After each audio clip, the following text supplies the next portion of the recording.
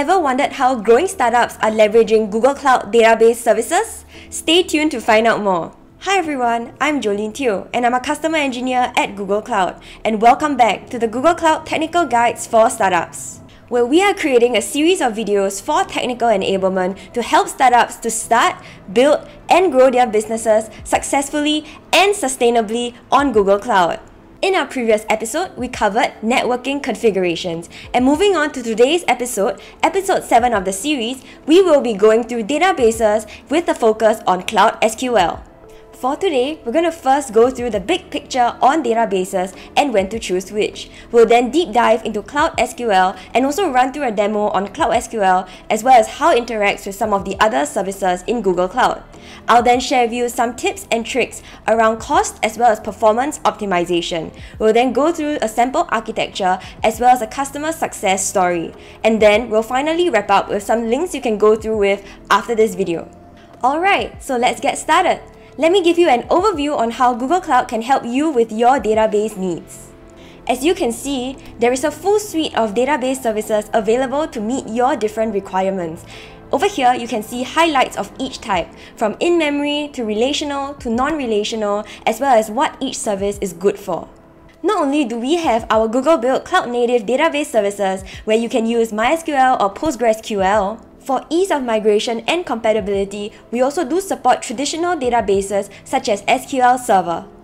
And finally, to complete the portfolio, we also work very closely with our partners such as MongoDB, Confluent, and many more to provide you with that integrated support. At this point, you must be wondering, how do you go about choosing which database service then? Well, I've got your back. Here is a flowchart to help you out with your startup's database service decision making. Depending on your application, you might need one or several of these services available. Now, because many startups leverage SQL databases for the transactional processing in their applications, which Cloud SQL supports, today we're going to zoom into database configurations with Cloud SQL. Building, running, and maintaining infrastructure means less time creating value for your app. Run the same relational databases that you know without the hassle of self-management. This frees up time for you to focus on building great applications for your startup. Cloud SQL is a fully managed database service where Google takes care of the administrative tasks required to run a database, making it easy for you and simple to operate. Cloud SQL also has full compatibility with MySQL, PostgreSQL, and SQL Server. With Cloud SQL, you can easily create read replicas and backups, and there is also automatic failover, ensuring that your database will always be available when you need it. Cloud SQL also offers easy integration with just about any application, from Google Kubernetes Engine to Compute Engine and many more.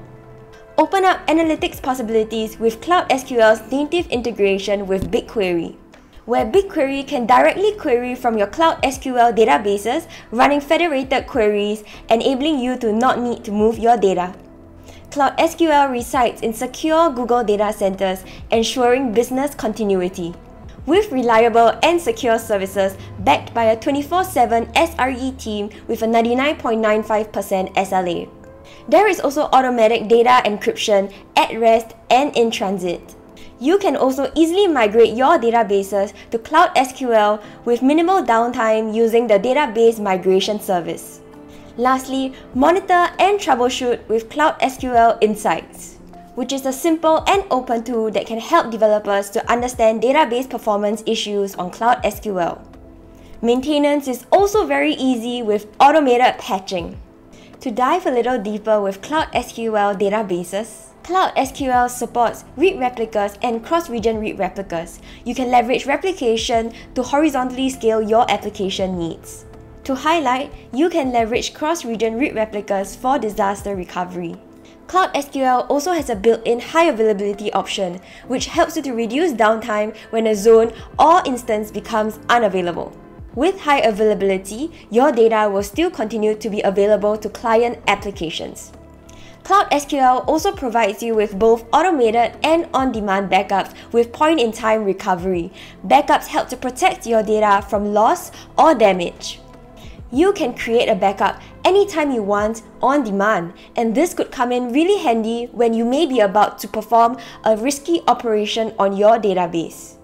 You can also enable automatic backups. Where possible, schedule your backups where your instance has the least activity. Right, it's about time to give you a tour on how it looks like. Now on to the demo. We are going to continue on with the guestbook application demo. In this demo, I'm going to show you how you can create your Cloud SQL instances and then populate them with data being imported from cloud storage. We'll then explore some SQL statements within Cloud Shell, and then we'll connect to Bigquery as well as Data Studio. And last but not least, we'll wrap up with a connection to Google Compute Engine. Alright, let's get started. For the first part of the demo, we'll be going through how to create Cloud SQL instances. Now moving into the console, first we're going to head over to Cloud SQL and click on the Create Instance button to create a new instance. You can easily configure your new instance according to exactly how you want it to be like. First, you're going to be prompted to select your database engine. Over here, you can see the different options available, and for this demo, I'm going to just select PostgreSQL. Next, give your instance an instance ID and just remember that it has to be unique within the project. And then following that, put in a password. And following that, you can also choose a region to be either single zone or multi-zone. By default, it's multi-zone. And you can select the zone for the primary and failover instance. If you do not have specific requirements, feel free to leave it as any. And on the right-hand column, you can see a summary of the different options and configurations you have selected. At this point, you can already create your Cloud SQL instance. If not, you can continue on to configure the advanced configurations. You can select your machine type, be it whether is it standard, lightweight, shared cores, or high memory. You can also select the custom option to uniquely make selections for your memory as well as cores. As for the storage type, the typical selection is SSD for lower latency and higher throughput. However, you can also make the selection and switch over to HDD.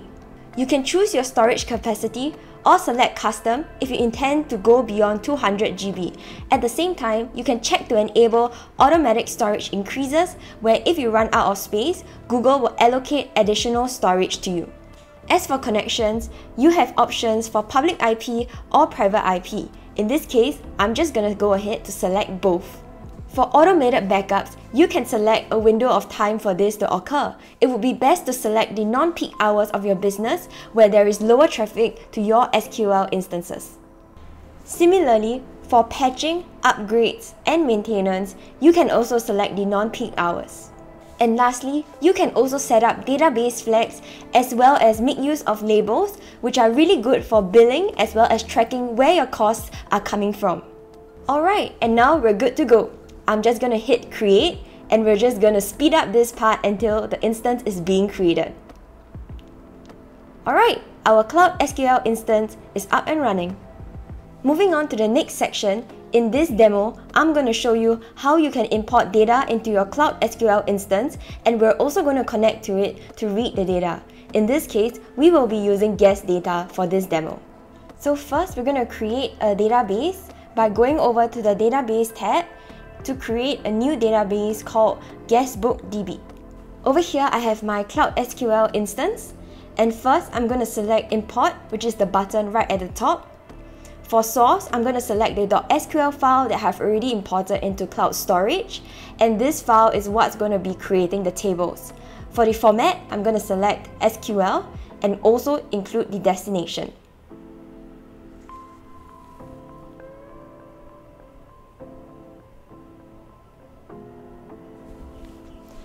And following that, I'm going to repeat this process to import the data to populate those tables. In this part of the demo, we're going to be exploring the imported data using SQL statements in Cloud Shell. Now we're going to connect to the SQL instance via Cloud Shell simply by selecting the button Connect using Cloud Shell. Enter the command to connect and authorize. And we're going to speed this part up a little bit as well. And then following that, also enter in your password to connect. From here, we can now run a couple of queries. So first, we can list the databases, and then we can select one. And finally, we can then list perhaps the guests. Alright, and we are done. Now, I'm going to show you how to connect to Bigquery and Data Studio. Right, so first move to the Bigquery page, add external data source, and then select your connection type. In this case, I'm just going to go ahead and select Postgres, and then give it a name. Select your location. Over here, I'm just going to go ahead with US Central 1, and then following that, copy and paste your Cloud SQL instance ID. Enter in the password as well, and then click to create the connection. You should also see the connection being created in the left navigation menu. Alright, and from here, you can just start querying. In this example query itself, you can see the external query function as well as the connection ID.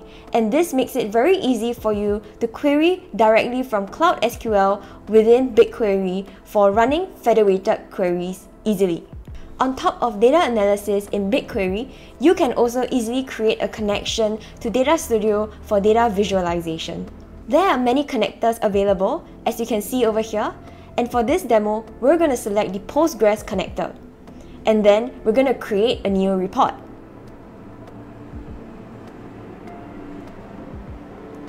From here, you can easily add charts, and I'm just going to speed up this part and show you the end result of how visualization can look like for you.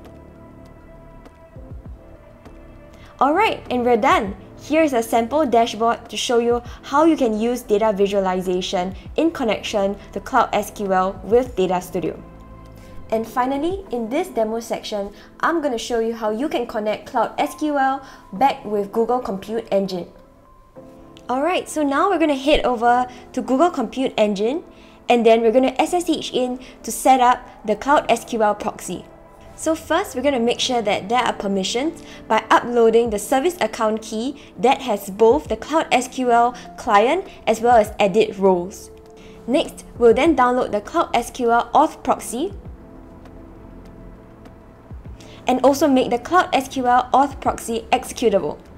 We will then install the PostgreSQL client onto the Compute Engine instance, and then start the PostgreSQL auth proxy. And finally, you can connect to the PSQL client, and following that, you can already begin to start querying. We're going to run a couple of queries similar to earlier before to show you the connection.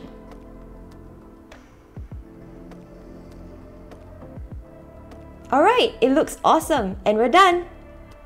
Now that you know how to configure your Cloud SQL database, I'll be sharing with you some of the best practices for cost as well as for performance optimization. We will be going through some of the top tips, and I'll also put some links in the description box below for your further reading. For performance optimization, first of all, do consider a microservices architecture, sometimes known as vertical sharding. This refers to having multiple smaller databases for each microservice you may have, as compared to having one monolith database for all of your services, which can help you to increase and optimize your performance. Remember that this is a general suggestion, and perhaps in specific architectures, a monolithic architecture may work for you. Secondly, for your read-heavy workloads, do remember to add read replicas to offload traffic from your primary instance. Optionally, you can also make use of a load balancer like HA Proxy to manage traffic to your replicas. Lastly, use good connection management practices such as exponential backoff and connection pooling. Using these techniques will help you to improve your application's use of resources and also to stay within the Cloud SQL connection limits. As for costs, the Cloud SQL Idle Instance Recommender helps to detect instances that might be idle. It then provides you with recommendations and insights on how you can reduce costs. Next, the Cloud SQL Over-Provisioned Instance Recommender helps to detect instances that are unnecessarily large for a given workload. It then provides you with some recommendations on how you can resize these instances. Lastly, do leverage commit use discounts, which are ideal for predictable workloads on a 1-year or 3-year basis, which can give you significant cost savings. Now, let's explore some of the use cases involving Cloud SQL. As you can see over here, Cloud SQL works across many use cases, from gaming to inventory management and many more. Next, let's zoom into one example, a sample fictitious gaming backend database architecture. Here, we can see all of the different databases in action. First, we have Cloud Firestore, a NoSQL document database which can be used for authentication as well as the player database. Cloud Memory Store is then used for storing regional in-memory caches, which speeds up the access to frequently viewed data. Cloud SQL or Cloud Spanner then helps with the hosting of the game data. You can also log events to Cloud Bigtable, Google Cloud's NoSQL columnar database. And finally, you can also connect to Bigquery for data warehousing and gameplay analytics. And if we wanted to take a look at a real-life example, we have Crikey. Crikey is a mobile AR gaming startup that leverages on Google Cloud to bring diversity into the mobile AR gaming space. Crikey migrated to Cloud SQL and also uses some of the other Google Cloud services, which has helped them to reduce the rendering time for customers and also increase the speed of Crikey games. Using Cloud SQL has helped Crikey to decrease the load time of videos, improve the speed of games, resulting in higher ad engagement times. All in all, I hope that this video has given you a good understanding of Google Cloud database services and how you can get started on Cloud SQL.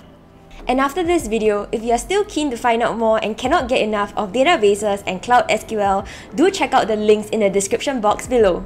In our next episode, you will be learning all about Firebase. We'll first kick off with an overview of what Firebase is, how you can build better applications, improve application quality, as well as drive user engagement. We'll then go through a demo as well as a customer success story. Alright, and that's a wrap. See you in the next video.